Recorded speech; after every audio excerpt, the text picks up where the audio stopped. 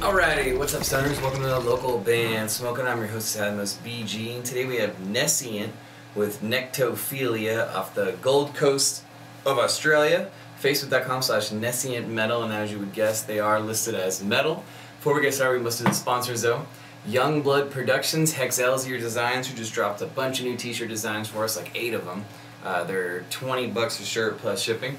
Dirty Radio, every Wednesday and Friday at 8 p.m. Pacific time. I'm on there on the free uncensored app. You guys should check it out. It's a lot of fun. We review a bunch of local bands all at the same time, and they kind of battle out to see who gets the highest score. Boost, aka Integra Products, Octave Studios, located in Medicine Hat, Alberta, Canada. Jason Trevino Tattoos, and Vape Out.